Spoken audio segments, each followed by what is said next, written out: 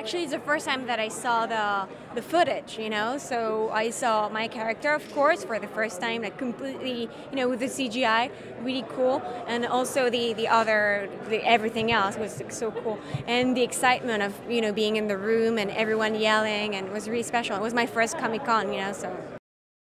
It was one of my dreams to be in a Marvel movie, to play an alien, to do weird things, and that's what I did. So no, it's great. I mean, was just a gift to play this character, like written so well by James. I think James is a genius.